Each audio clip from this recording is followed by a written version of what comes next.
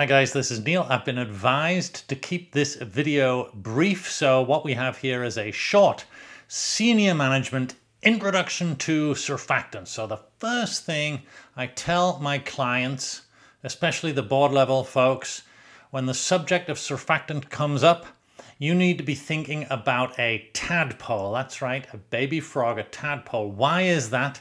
A tadpole has a head and a tail, just like the surfactant molecule, right? A hydrophilic head and a hydrophobic tail, and that's what makes a surfactant a surfactant. It's that dual nature of the molecule that enables it to act in the way it does. And you'll often see surfactants represented acting on surfaces or at surfaces, often between oily grease and dirt and the more hydrophilic substrates such as clothing or skin or hair. And it's that dual nature that enables the surfactant to work in terms of lifting off the dirt and emulsifying it and enabling it then to be rinsed away in the shower or washed away in the washing machine or the dishwasher or what have you.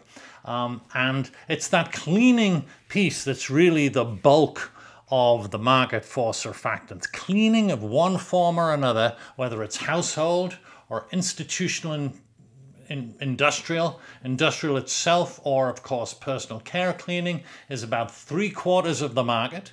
And then the remaining quarter of that market is the so-called long tail of industrial applications, and that includes things like agriculture, food, mining, oil and gas, of course, paper making, lubricants, a lot going into industrial lubricants, includes metalworking fluids, etc. In all those areas, however, in all those markets, the key thing is that it's that dual nature of the surfactant that enables it to work. And so when you're thinking about the business of surfactants, you've got that tadpole image in your mind and you're thinking about, okay, what is the hydrophobe?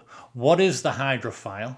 Where do they come from? What are their supply chains? How do we put them together, right? The process technology. And then how do they act in the application that I'm thinking about? It's very important to have a pretty good understanding then of those individual supply chains for those two pieces, the head and the tail of the tadpole, as they come together to form the surfactant. In terms of broad market statistics, the surfactant market is around 17 to 20 million tons per year. It's about $40 billion. As I said, 3/4 of that is cleaning of some sort with that long industrial tail. So what are they made of? Where do the head and the tail of the tadpole come from?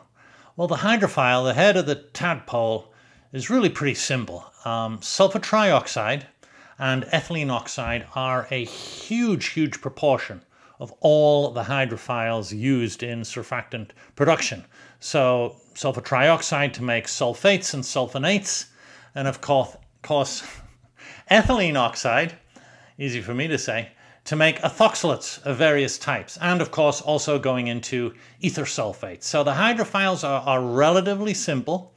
Hydrophobes are pretty simple also. You've got some big hydrophobes like linear alkyl benzene, products of paraffins and benzene, detergent range alcohols of petrochemical and oleochemical derivatization, alpha olefin sulfonates. I mean, those three right there again are just a huge proportion of the overall surfactant market. So it's a pretty simple dance card, if you like, of basic building blocks. As you get into things like biosurfactants, which we'll cover in a future episode, there's a little more subtlety, but again, the principles are very simple. You've got those alkyl chains forming the hydrophobic piece, and then for the hydrophile, it's more like carbohydrates that are providing that functionality. So finally, I often get asked, what makes a specialty surfactant